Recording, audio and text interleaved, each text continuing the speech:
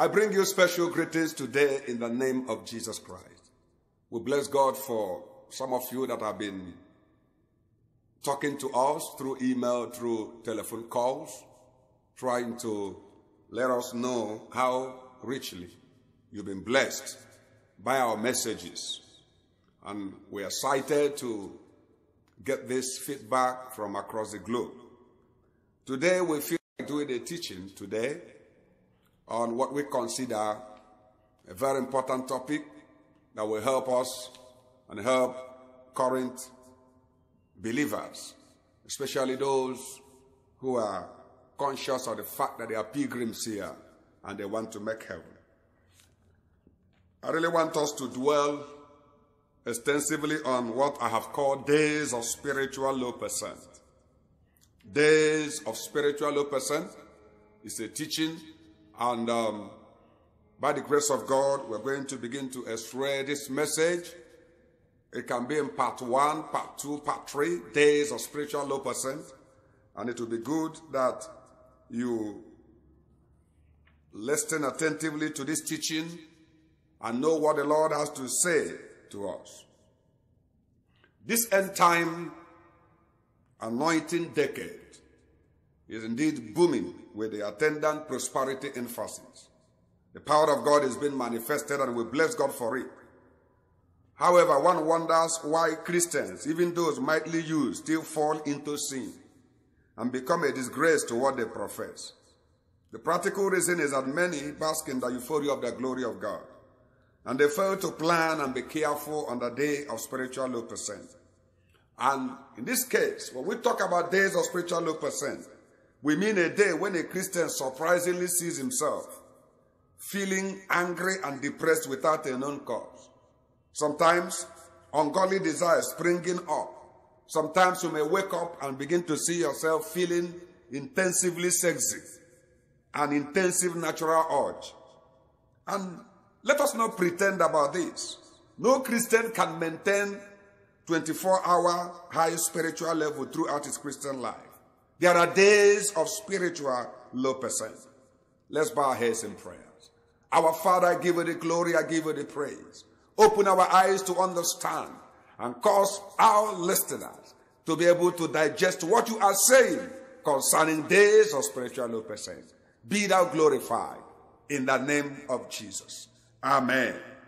And so just like I have said, our teaching today will discuss the reality of days of spiritual low percent, the havoc in the Christian life as a consequence of days of spiritual low percent, and the carelessness on such days. And I want to say this clearly at the onset of this teaching. The devil has not lost hope concerning any person.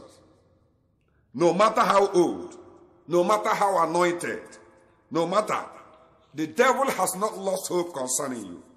And we shall also explain the signs and causes of spiritual low percent. We shall also look at David's experience in the days of spiritual low percent. We will also look at today's application to it. Many mighty men, both biblical and contemporary men, they failed as a result of wrong approach to opposite sex relationships. Our teaching today will delve into such relationships and summarize with solemn peace on things to avoid and what to do on the days of spiritual low percent. Someone listened to this, my topic, and he said, oh, I want to hear this, I want to hear about high percent and not low percent. Well, the person might be living in the moon. What we are talking about today is praxis, practical issues. It is better to be aware of the existence of such days and become careful than to refuse to know anything about it until you become a victim.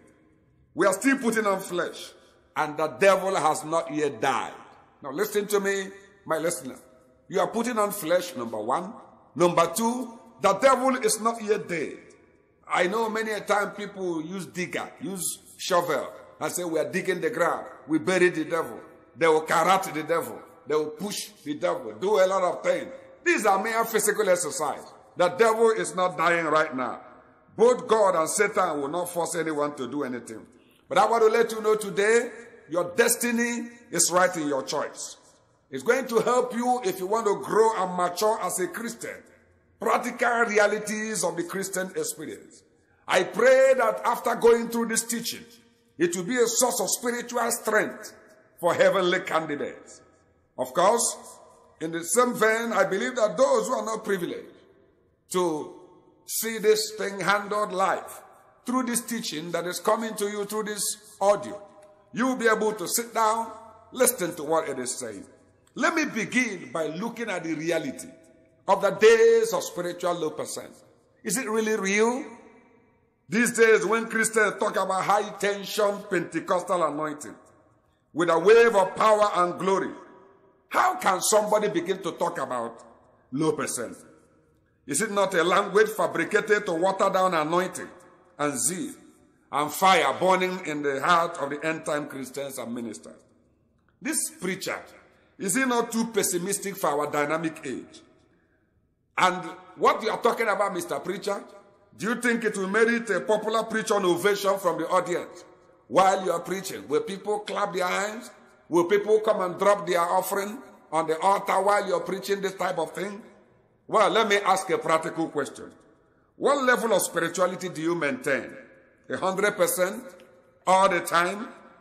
Probably you were saved in 19 Abraham, received the Holy Spirit in 19 Moses. You joined the ministry in 19 Hosea. You may be in the corridors of power in the ecclesiastical circle. You have been a leader of your church, a leader of your fellowship for 3 decades, about 30 years now. Furthermore, probably the anointing on your life is better called liquid fire anointing. Demons fear you. You live day by day in the miraculous realm. Your name has become a household name in Christendom. And probably you may be called a spiritual thermometer.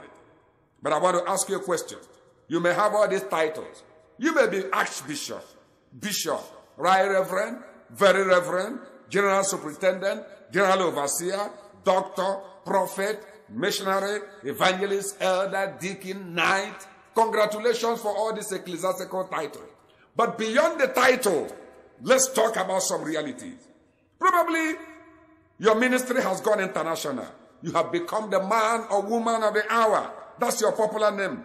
You fast every 3 days, plus other heroic spiritual exercises. But I want you to be sincere to yourself. I want you to be practical, realistic to yourself and to God. Can you go to a corner with this message? Look at yourself. Let it be a mirror. Let it be an X-ray today. Look at yourself. Do you really maintain 100% spirituality? 24 hours every day. Forget about the way people see you. We can be deceived by what people call us and the way they see us. Are there days, I want to ask you a sincere question today. Are there days and hours when you discover that you are spiritually low? Do you experience a kind of spiritual zigzag? If a graph of your spiritual life is plotted, what will it look like? Straight, curved, or zigzag? I want you to be very, very sincere in your life. Are you of this representation? 100% on Sunday, 90% on Monday, 80% on Tuesday, and 70% on Friday. Or January 100%, March 90%, April 60%, May 50%. Just evaluate yourself. Let this teaching be something that will cause you to evaluate yourself. We need to examine ourselves. If you live in the super realm and you maintain 24 hours, 100% spirituality every day, then go, this message is not for you. Break the CD, break the plate. You don't belong here. In fact, I tell you, I doubt whether you're a human being. You have no need to pray. You don't even need to read the Bible. You don't even need to attend church service or go to fellowship. You should not even see death. You should be taken alive to heaven like Elijah because you have graduated in the school of spirituality. Christianity is a school of continuous learning till rapture or death. No living being has yet graduated in the school of spirituality. All of us are perpetual students. I am a firm believer in instantaneous, progressive, and ultimate sanctification. We are still growing. The deeper you know him, the more you realize that you have not yet known him. If you are a believer, progressive sanctification is on in your life. Now, let me ask you a question. At this your age, Are there things you are still struggling to give up or overcome? Be sincere. Stop pretending. Mr. Preacher, yes, I know you shout. I know, go everywhere. They think you're a giant. Some people don't even believe you go to the toilet because of your spirituality. But let me ask you a question now. Are there things you are still struggling to give up? Are there things you are still struggling to overcome? And let me ask you again.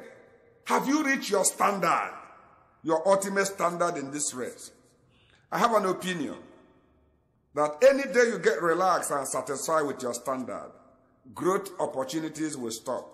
The next is spiritual retirement. Backsliding begins, and spiritual death will zoom in. As a result, maintaining 100% spirituality 24 hours a day is not just something you claim by faith. I have it. No. Practically, there are days of spiritual low percent. Days you are not happy with yourself. Days you are not happy with your ministry. You wonder if God is still with you. Sometimes you think like that. There are times when you doubt the reality of heaven. This happens in the life of everyone from preacher to member. It may be that you are facing some problems. It is realistic. If you are not careful during such days, you may commit sin. Days of spiritual low percent are days you must watch. Not recognizing it or accepting it as a reality is very, very dangerous. And it's as dangerous as sin itself. The days of spiritual low percent lead to havoc in the life of a Christian if you are not very careful about it. Now, what about havoc am I talking about? Now, let me ask you a question. Does it not churn your stomach to hear that a Christian, a born-again Christian, fought, either in the yard, in the office, or in the marketplace? He fought. How does it sound that a church was locked for 2 weeks? The security agents preventing everyone from going in because of a free-for-all fight in the church. How does it sound? Is it sweet that the church is becoming more political than politicians? How can a minister be afraid of relaxing and eating in his colleague's house for fear of being poisoned? When a pastor is afraid of eating in the house of a fellow pastor for fear of being poisoned, probably because they are political opponents. Is it not too ugly to hear that a minister of the gospel who attended a theological school with diploma or degree, probably an ordained minister, pastoring a large congregation, committed fornication and adultery? That a shepherd ate, spoiled the sheep he was asked to take care of. Does it not chunk your stomach? Is it praiseworthy that church deacons and elders came to the platform, withstood a man of God, threatening to literally carry him out of the church if he preached? I want to ask you further questions. How wonderful is it to hear that a powerful preacher with signs and wonders divorced his living wife and is now parading about with his second wife, still pulling crowd. People are still following him. A divorcee. People are still following him. He married a second wife. And let me ask you a question. Is it not strange that a Christian musician will drink alcohol, have drugs before going to perform on the stage? They take alcohol in the secret and then go to perform on the stage singing Christian music. That a Christian musician will go take Indian hemp, take cocaine before going out to perform in the name of the Lord. Is it not strange? These are days when an invited preacher or musician can attend a program with a hired wife, hired sing partner, and comes and stays in the hotel and still does what he does, all in the name of the Lord. It could be heard that a Christian impregnated his maid, somebody he feeds in his house. These are what I consider havocs in Christian life. And I tell you, backsliding cannot be automatic. They started in the days of spiritual low percent. That's why I feel this topic is very, very important. That we begin to catch it. Let's catch it from the source. From the source, from the cradle of it. Because if we begin to write havocs that we have, things that have been handled, it will shock you. And let me say again, backsliding cannot be automatic. It begins with carelessness, on the days of spiritual low percent. Today is a common belief among many to assume that a Christian who deviates and begins to live in sin was never a genuine Christian. I don't believe that. A worst belief is that if anyone is saved, he can no longer backslide and be lost. Any preacher or Christian can fall at any point if he's not careful. Any Christian, no matter your height, no matter the anointing upon your life, if you're not careful, you can fall at any height. Because, my dear, a Christian is a human. He's human. He lives in a human world. He undergoes all the pressures of the world. If the danger signs are not hidden, the Christian can be exposed to havoc in his life. If you look at Christianity today, you begin to see this havoc. And it comes because people are not careful on the days of spiritual low percent. And let me tell you, one of the havocs of eternity is that some people will be used and abandoned at the end of the day. There are men and women that will be used. There are some people who are only interested in what God will use them to accomplish and not what God will do in them. Some may only be funnel that is remembered when it is used and nothing is retained in it after use. We have tout Christians. In our country, Nigeria, there's something we call tout. They can bring or even force passengers into taxis and buses at the park. But they themselves never travel to those destinations. Now we have these tout people who come in, they invite other people to the church. They say, come to our church. Our pastor's anointing is liquid fire anointing. They know how to bring people, invite other people to the church. But I tell you, they will not make heaven because they are careless. These are days of spiritual carelessness. And I pray, dear listener, that the Lord may deliver you from spiritual carelessness. You will not be among those who will influence others to come to church or fellowship, but not serious about going to heaven. Let me say, for the Christian, his journey is heaven-bound. There are many who may make others get to heaven, but will not make heaven themselves. Let me say it again. Many who will make others go to heaven, but they will not get to heaven themselves. May God help us. This havoc could be avoided if everyone, if any born-again Christian, will be sincere to the reality of the days of spiritual low percent. Your life as a Christian should influence those around you. People may judge Christianity by the way you handle your days of low ebb. People have read the gospel according to Matthew, Mark, Luke, and John. They are now looking for the gospel according to your life. Gospel, you are the next gospel. You are the next gospel that people want to read.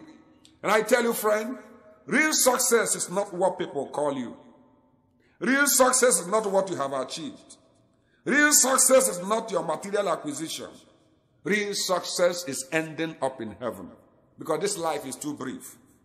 Someone might maybe be voted for in a church or be appointed to a significant position in the church. But it's at the back seat of the Holy Spirit. A church may be using a man that God has abandoned. Can I call you Ichabod? Is it your name? Let me tell you something today. Let me tell you something briefly about the devil and you. It's very necessary for you as a Christian who is heaven-bound to be conscious of the fact that the devil has not lost hope concerning your fall. Right where you are, the devil still believes that you're going to fall. He still believes that one day you will backslide and serve him. No wonder he persistently tempts you.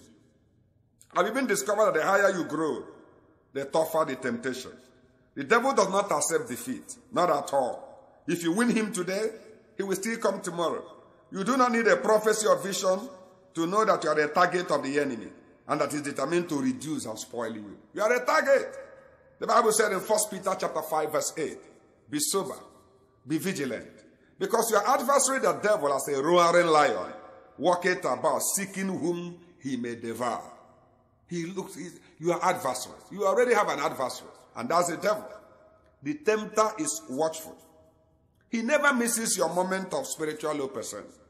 He immediately makes himself a friend. He manifests in several ways as a human being, laziness and pride. Usually the time to watch is the time you are doing well. When you are doing well, it's the time to be careful. As a preacher, It may be when the Holy Spirit is using you mightily. Miracles are done through you. At your meetings, people repent. It is a time to watch. The devil does not go for small fries. He goes for the big fish. Because he knows you are an iroko tree. And the iroko cannot fall alone. If you are falling, you will crush other trees. I've discovered that after each mighty revival meeting, after each mighty crusade where God moved, a mighty temptation usually follows. If you look at the Bible, after Jesus must have prayed for a long time, the Bible says, then cometh the devil. In Luke chapter 4, verses 1 to 13. The devil came after 40 days. The devil came after 40 days fast.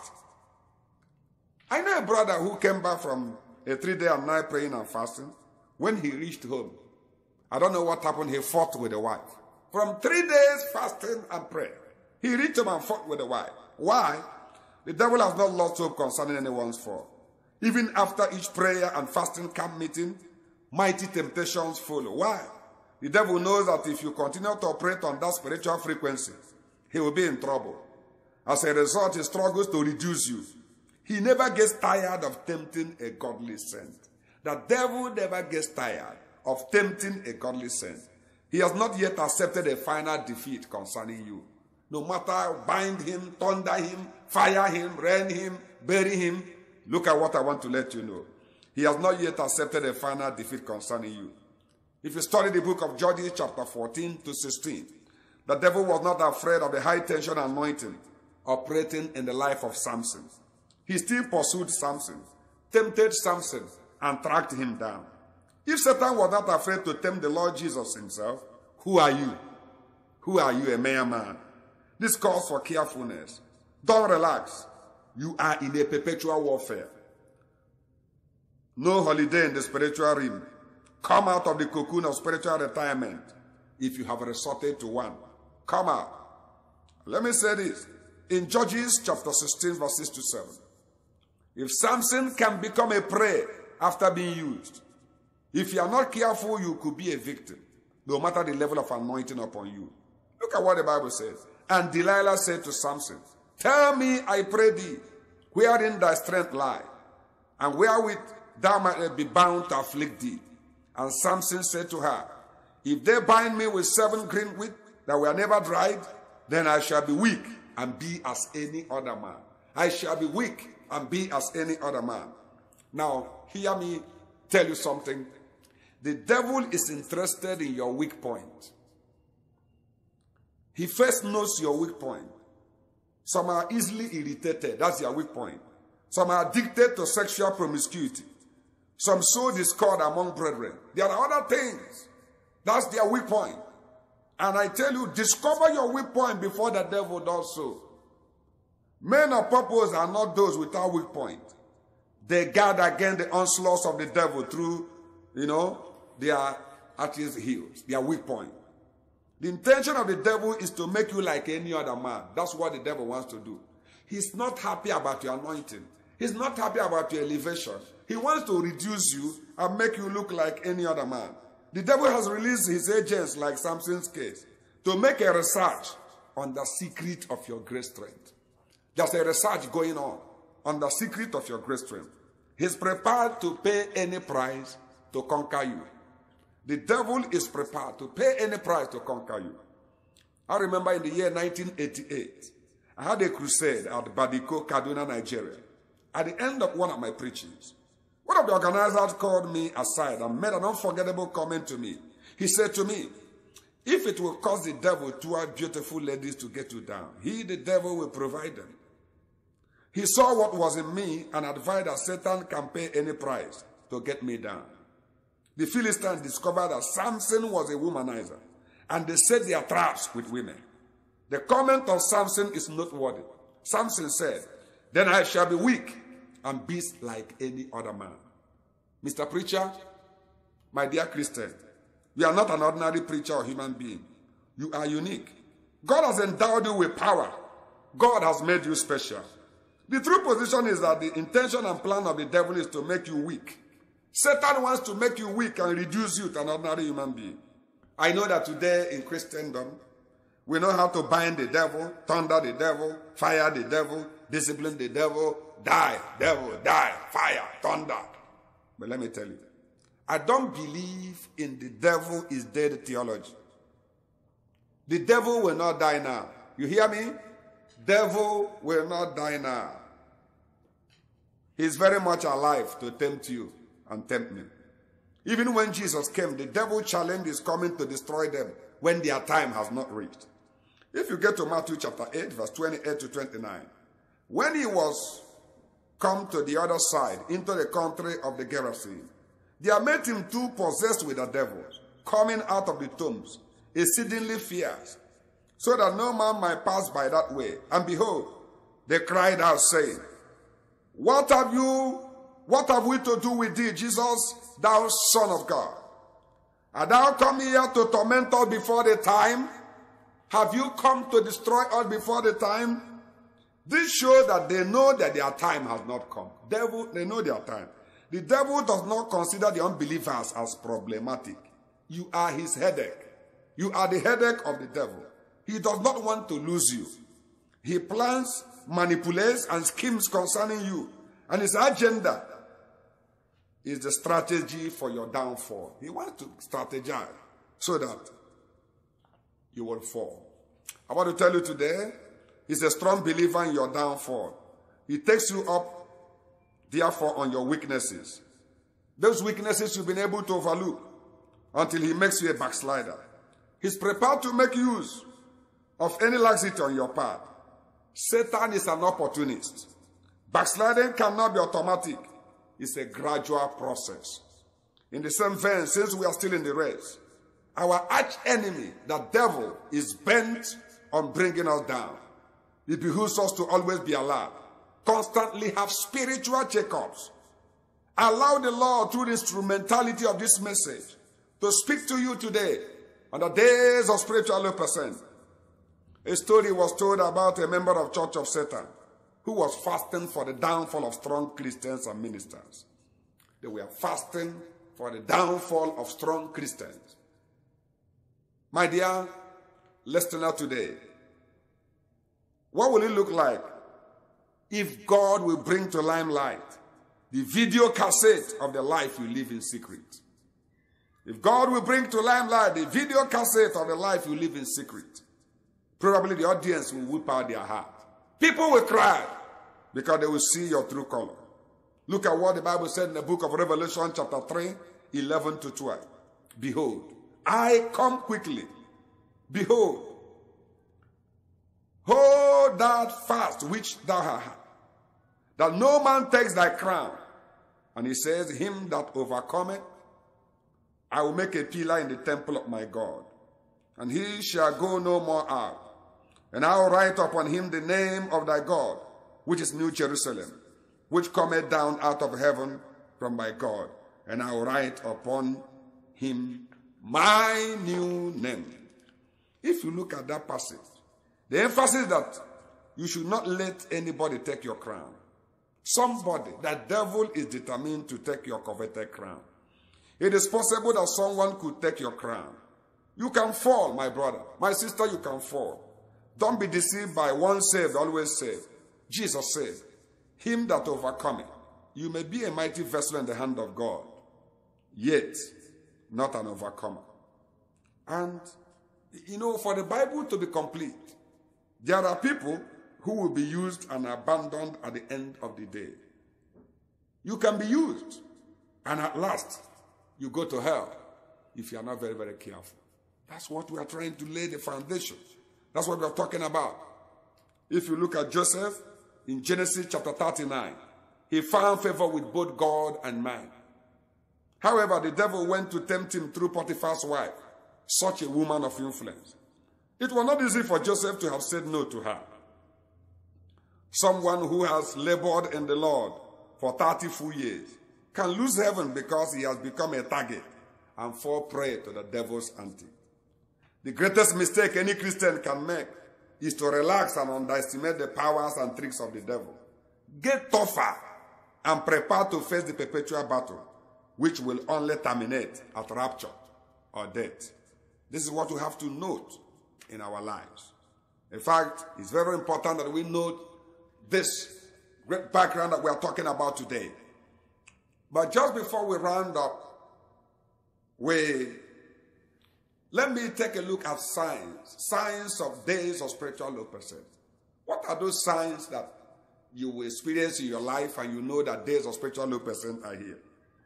There are signs of mood you will find yourself, and it will quickly signify that the days of spiritual low ebb has come. Just like people go to medical checkups, a believer should develop the habit of having spiritual checkups. The Bible enjoins us in the second epistle of Paul to the Corinthians, chapter 13, verse 5, to examine ourselves to see whether we are in the faith. And of course, that we should test ourselves. It will be foolishness for a believer to ignore negative spiritual changes in his life. When it is left with careless abandon and devil-may-care attitude, the resultant effect will be spiritual disaster. If you become carnally high, you will be spiritually low. If you become spiritually high, you will be carnally low. There are signs you ought to watch in your life. When you experience these signs, it does not necessarily mean that you have sinned. No, it doesn't mean you have sinned. However, if you don't guard against them, it will eventually lead to sin. Let me share with you some of the signs. Number one, you may just come out in one day you begin to see yourself feeling sexy, heavily. Let me ask you, precious heaven-bound saint, be practical and sincere to yourself. No matter how old you have been in the Lord, no matter the spiritual giant that you are there days when your body feels intensively sexy? This is natural. It sweeps across bachelorhood, spinsterhood, widowhood, and even married people. I mean such days when your body becomes high, sexually, very sensitive, when a mere extra mile touch by the opposite sex on you can easily arouse you sexually. This might happen when you wake up very early in the morning. Your organ, if you are a man, might become erect, looking for fulfillment. If you are single or your partner is not around, don't you think that such is a danger sign? The desire itself is natural and very necessary to fulfill your complete quality as a man or woman. These signs may be called natural instincts, but they require carefulness on the way you go about their fulfillment. That is what we are talking about. Such days are days when falling prey to sexual sin is not difficult if you become careless. There are women who become high sexually and sensitive in certain days of their life. Some say they are sensitive especially during ovulation days. When you become sexually sensitive and cannot fulfill the desire immediately because your husband or wife traveled, or because you are a widow, or maybe you are still single, then know that the desire has become a danger sign. I want to note this. Salvation and Holy Spirit baptism, anointing, years of experience in the Lord cannot remove sexual desire. They are natural. They come. But what we're talking about here is control. That's why the Bible says fulfilling. It talks about fulfilling the desires of the flesh. These desires will come, but fulfilling it inappropriately is what will land you to sin. Another sign can be anger or hate or depression. You may wake up and feel depressed, angry, and hate without a known cause. It's a danger sign.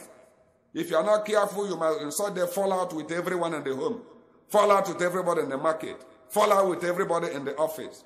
You might even take it out on your wife, who may be closest person to you.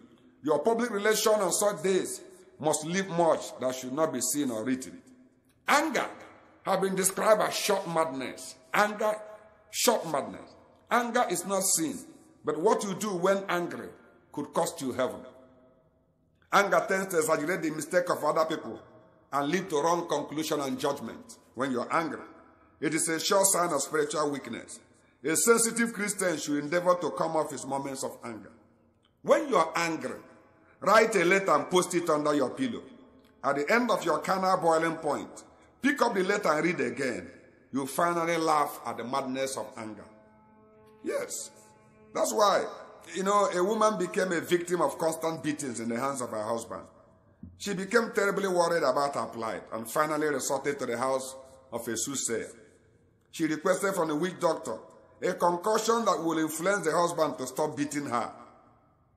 At the end of the day, the soothsayer recommended an antidote.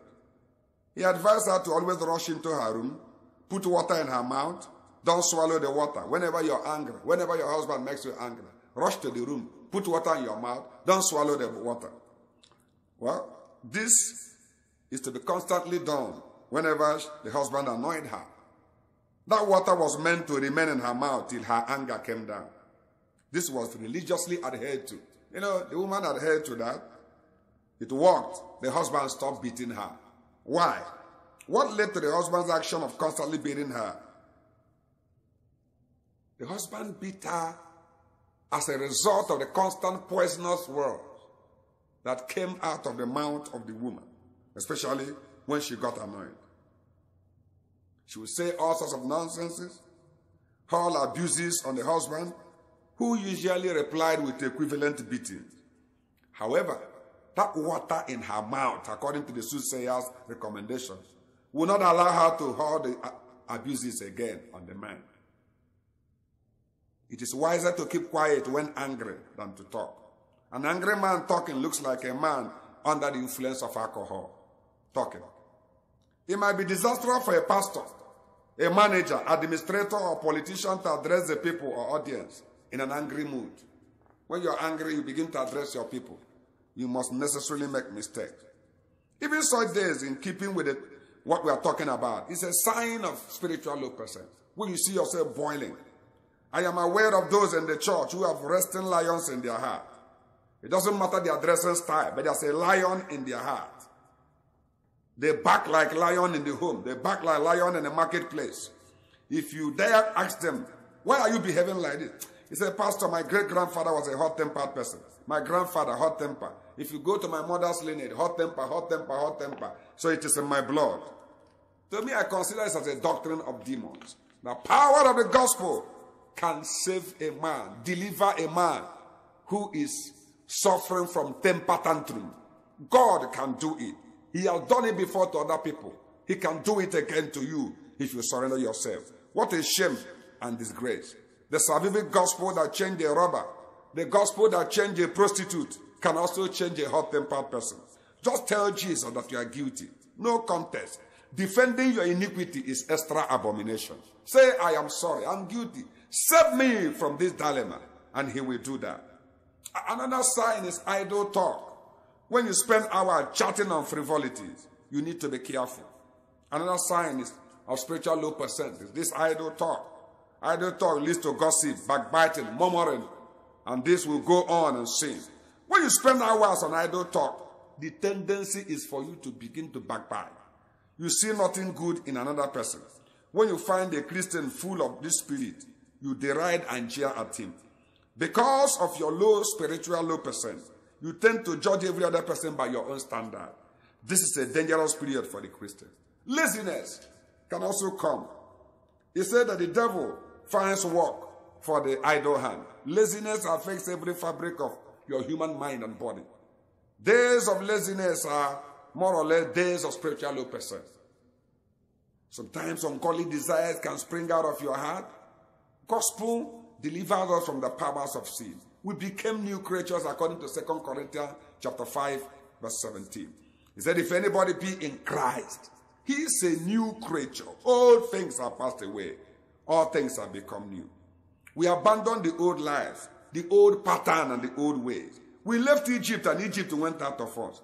It is only Christians who are not serious that we leave Egypt while Egypt remains in them. And I want to ask you, dear listener, do you still have some Egyptian things in your life? The Bible is clear. The Bible is very, very clear in Galatians chapter 5 from 19 to 21.